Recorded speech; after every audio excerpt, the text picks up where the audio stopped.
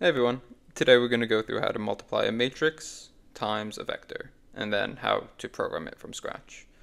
So let's say we had a matrix, let's say we had a pen, okay, let's say we had a matrix A and a vector V, and we basically wanted to multiply those two things together, which would end up looking something like this.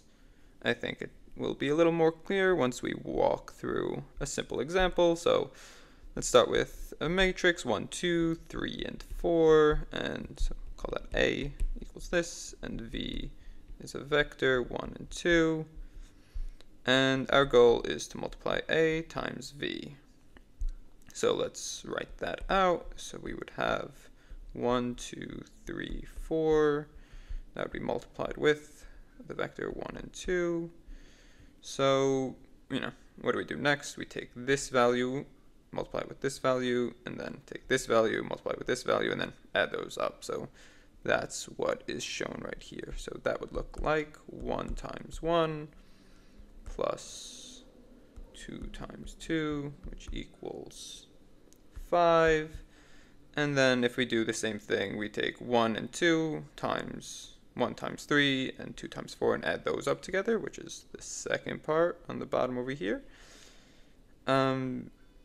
So we take 3 times 1 plus 4 times 2, and that would equal 11. So our final result would be a vector of the values 5 and 11. If you don't understand this, I feel like you should just go through a few more examples, work it out by hand, make sure you understand the fundamentals of the mathematics, and then you can move on to the coding and it becomes significantly more easy.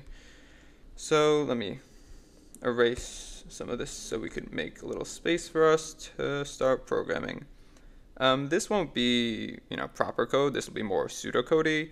So, you could take this and work on it yourself. So let's start with a for loop because we're going to want to go through the values of A. So let's say for I in A. So that will basically take these values. So this would be I1, theoretically. This would be I2. And we're going to want basically, to get the first value here and multiply that first value with the first value of a vector, or first value of this vector.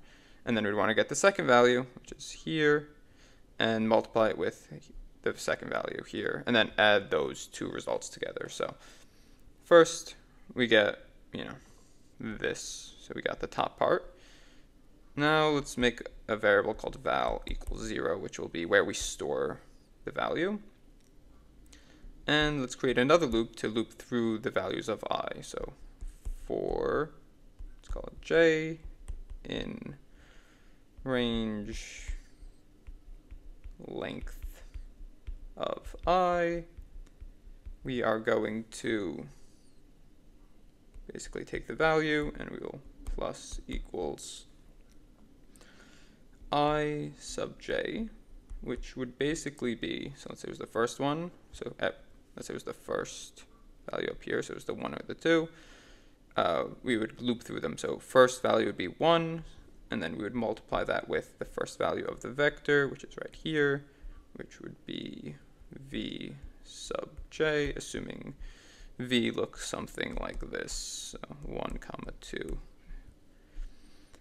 So this code snippet right here would get you the values. It wouldn't store it properly, like it would not store it in the correct format of 5 and 11. It would probably, the value would be just 11. I'll let you guys work on exactly how to program this nicely, but this is the basic idea behind it. If you want to test out this question, try to implement it yourself, or questions similar to this, you could visit my website, which is in the description. It's called DeepMLeet. It's basically made to try and help you become an AI researcher or just better at understanding what's going on in the background of all these machine learning models. I hope you enjoyed. Tune in next time.